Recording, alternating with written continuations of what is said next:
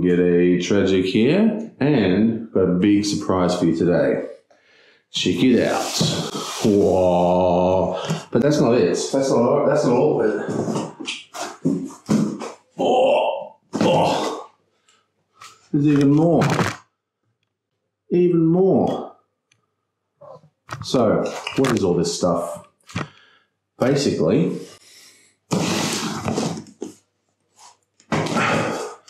let's show you.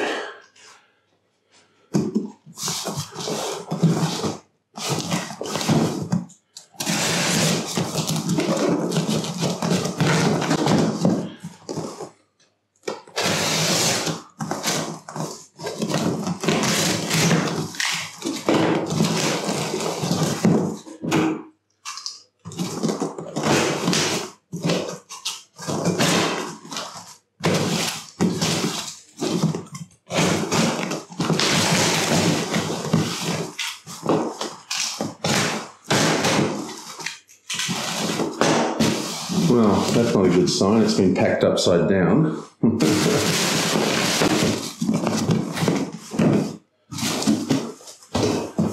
Bam! It's another box. And look what it is. It's a new camera. The XA50. And that's what basically all this is about. I have decided to reinvigorate this channel and get back into doing live plays. And I've decided to buy myself some brand new equipment. Basically what happened was I was going to go on a big holiday, but it fell through due to various reasons. So I had this money saved, so I thought, you know what? I'm just going to buy that camera I've been talking about buying for about 10 years. Let's just get all this stuff out. And show you it. And you can see what it looks like.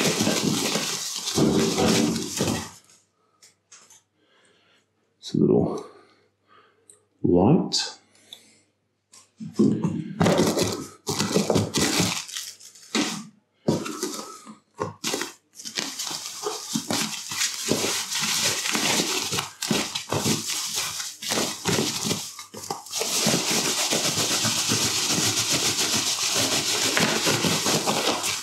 And there it is. That's the new camera. So it is a full 4K camera. Lots of zoom. It's got a high sensor. There's this attachment, which I haven't properly attached yet, which has light on it, as well as some sensor readings. Very, very cool. There's nothing else on there. But that's not all. Wham! We've also got this. And what is this, you might ask? Well, let's find out.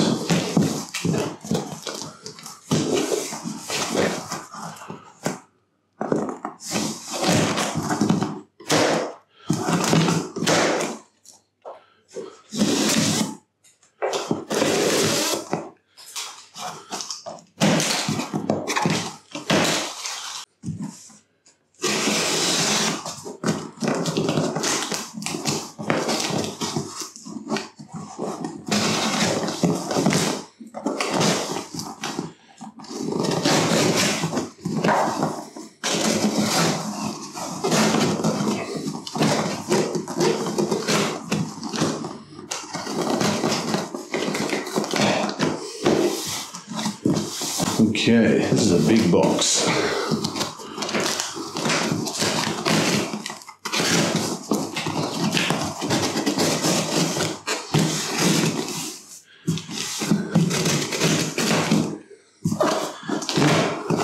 Don't worry, I didn't cut myself.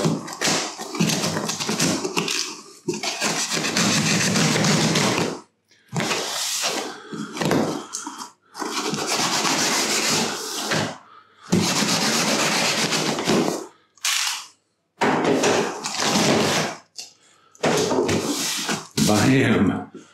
Still don't know what it is. Let's find out.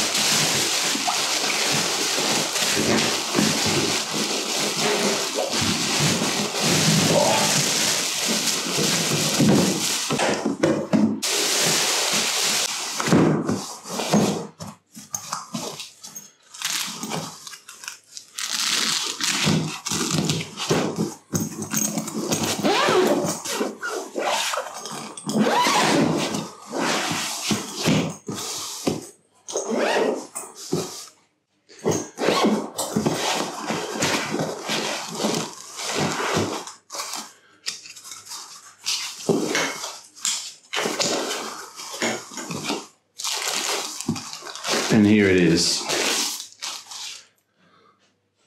So these are lights. These are pad lights used to light the board games when I'll be playing them. I've got two of these things. They're nice and soft, they're LED. So I can change the colors, warmer or harsher. I can also change the intensity. And what that should do is we have on the other side,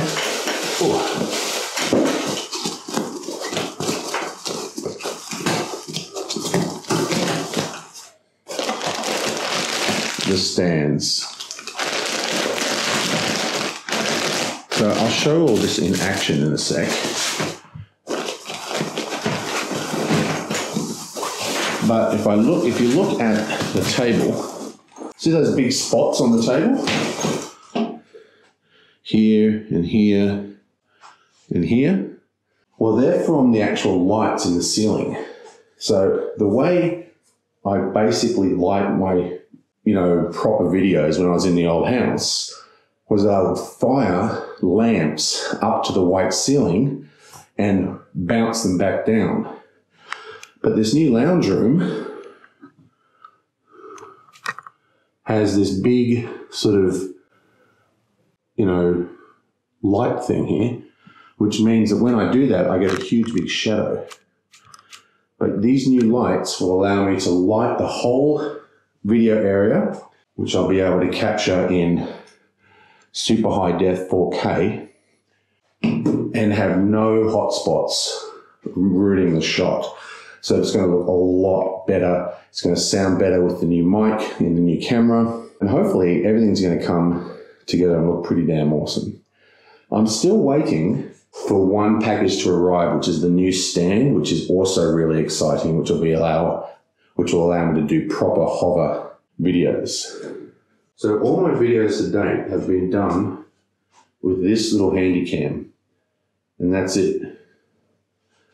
This is a 1080p handy cam, and it cost me, I think, $400 at the time, which I thought was quite expensive. But it's done its prime. And you can see the stand I used to use as well. So when I was doing those Lord of the Rings videos, I was like sitting behind this and reaching around it like that. You know what I mean? And it was very, very awkward.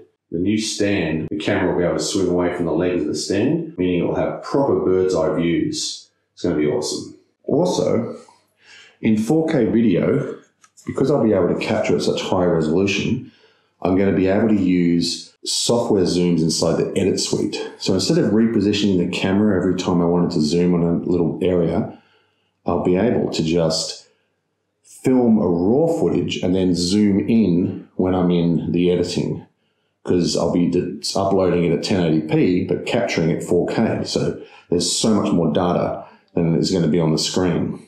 And we have another one. So this is a couple of days later, but the magic of editing means you will not be able to tell with any luck. So let's just open this up. And this is the last bit of equipment I'm getting for a while.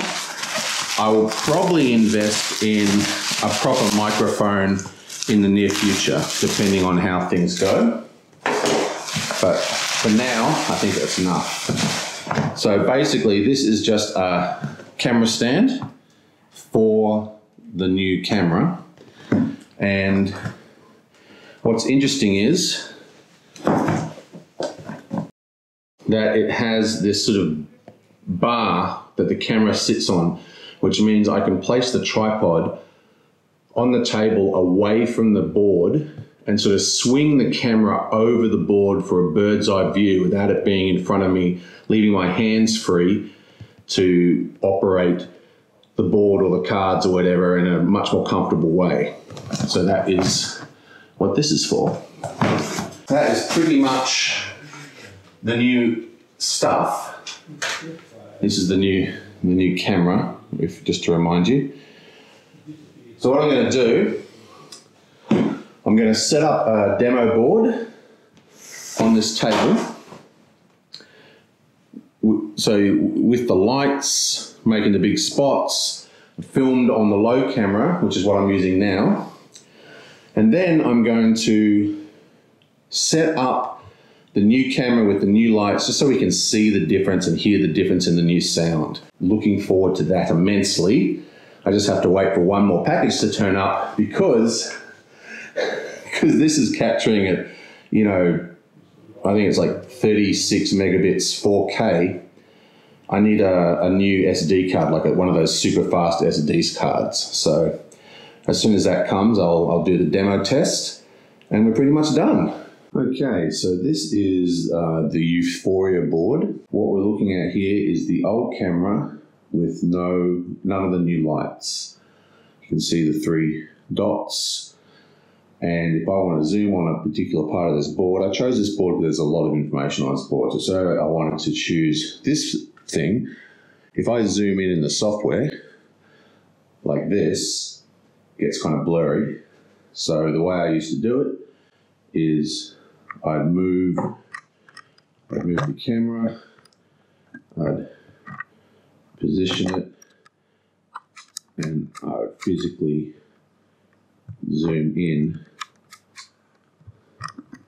like so.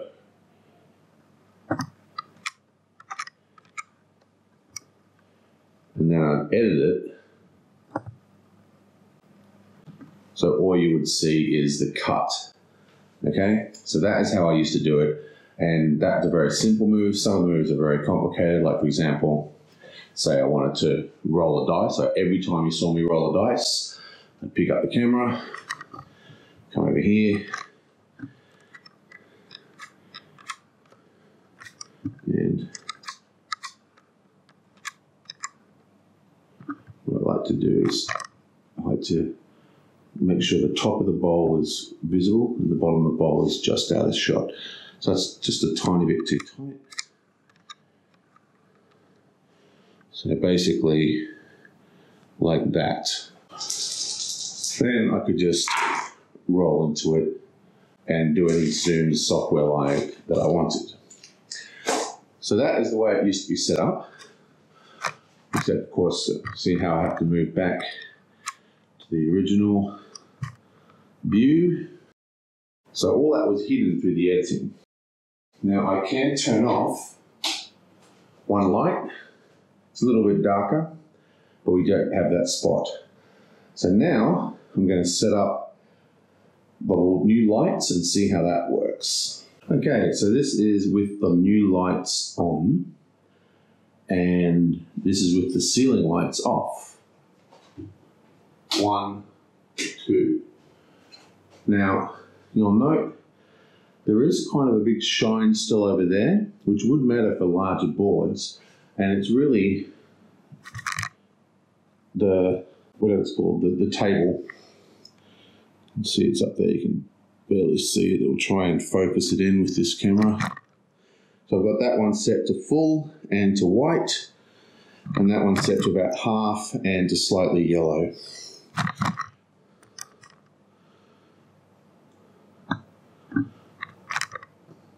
But anyway, so this is what it looks like with the new lights. Quite a bit of shadow there.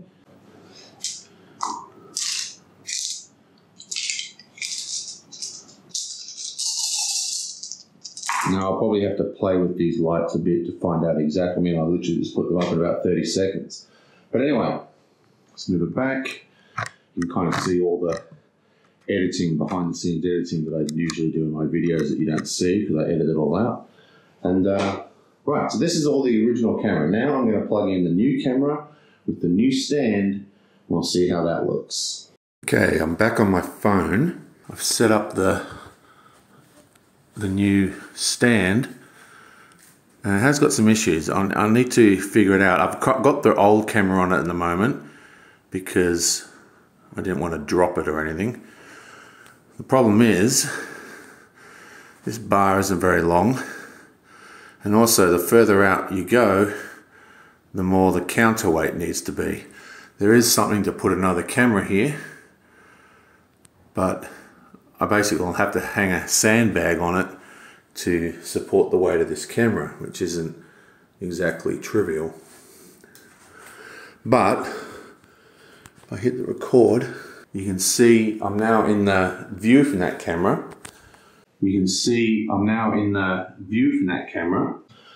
And lots of ease of use.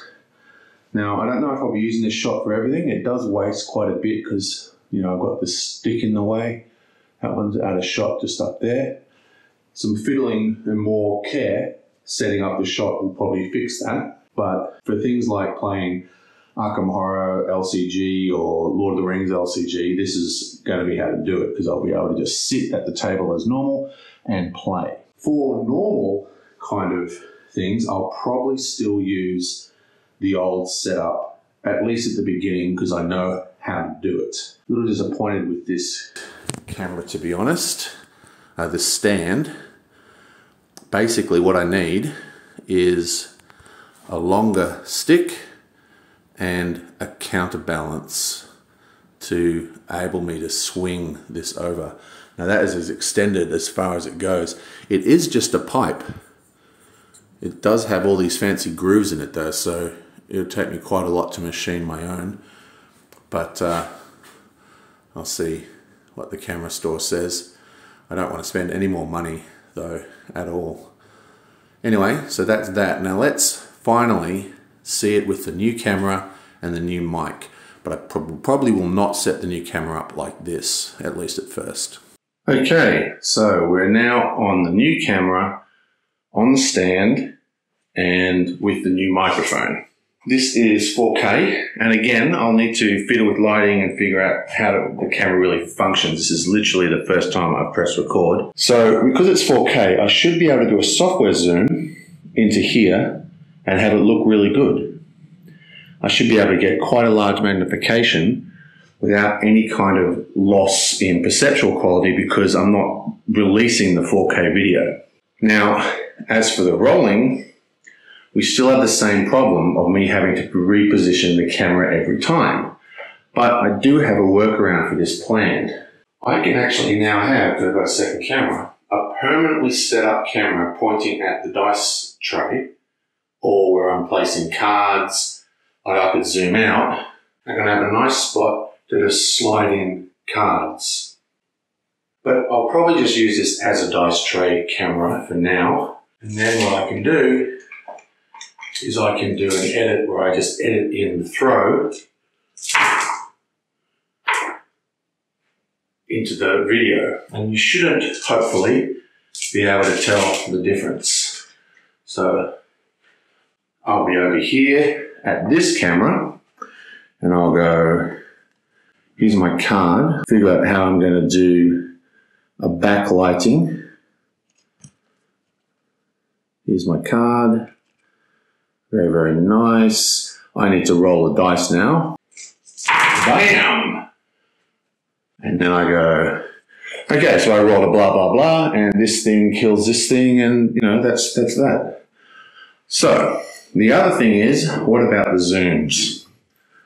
So, if I can figure out how to do it, there is a button somewhere, and that is me doing a reposition and a zoom on a location of the board in the old way. And just to do an exact example, I'll just move this back. Get this tight on the board. Okay, so there's lots for me to play with still. I still need to work out the best way to use this kind of thing, set it up, and figure out what game I'm going to run first. Okay, so I've just sort of finished doing the edit of this introduction video thing and test video, and there's a lot of things obviously that need to be fixed. I didn't check the white balance, so everything's blown out. I had the light too bright. There's huge bright whites. I still had some pretty bad shadows in the dice tray, and also the audio was pretty terrible. The gain was turned up way high on the mic, so it was all crackling and distorted. I tried fixing it as I could in post, but the audio of the microphone in the camera is much better than the one in my old camera, which I usually use. But I actually think the microphone in my phone is the best portable mic I have. I do plan to buy a mic eventually, but not for now. But yeah, so there's a lot of stuff I need to do to work out how best to use it. Also, the audio is being recorded in like 5.1 sound, which is way too hard for me to work with for the kind of stuff I'm doing. So I've got to figure out how to change how the audio is recorded. There's a lot of things to work out. So this is sort of just an initial test, and I'm pretty happy with it. Obviously, you can't zoom in with the software too much. It still looks better if you do the positioning of the camera. All in all, I think it does look a lot better. And I think it'll be a lot, especially once I get the swing arm thing working, being able to play without having the camera in front of my chest is going to be a huge game changer for me personally, and may even set up the option of streaming. But that's pretty much it. That's all the new toys. So I'll see you guys next time. People keep asking if I'm back, and I haven't really had an answer. But now, yeah, I'm thinking I'm back.